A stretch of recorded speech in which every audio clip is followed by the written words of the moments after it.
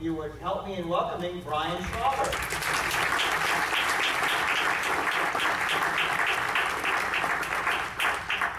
Thank you, everybody. Thank you, Dr. You're welcome, sir. Thank you for inviting me. Yeah, welcome back. Cellular exercise stimulates the lymphatic system. So the use of this round disc with a bunch of springs creates a pump for the lymph. What pumps the blood? Right. So what pumps the lymph?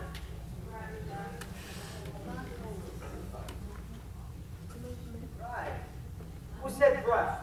So your diaphragm not only oxygenates the blood, pumps the lymph, which is our main discussion here. If it does not work, number one, we're not getting proper lymphatic drainage the way we really should if we're using breath to drive the lymph. The patient's system must work. When you breathe deep, right, into the diaphragm, you're creating a vacuum with every breath to move that lymph. There are one-way valves, filaments, in the lymphatic system. There are sacs on top of sacs, and the valves must open and close with motion. There's other ways to get it to open and close, but we'll use movement since that's our direction. And when we go down on the unit and we create gravity as our friend here, we get deceleration in gravity, and that creates lymphatic motion. You see that?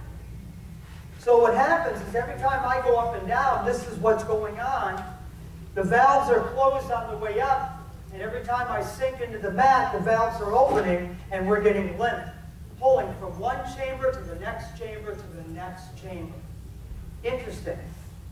Just by bouncing on this unit. Now, we're not talking about jumping or running and doing all these other fun things that you can gain strength and conditioning benefits for.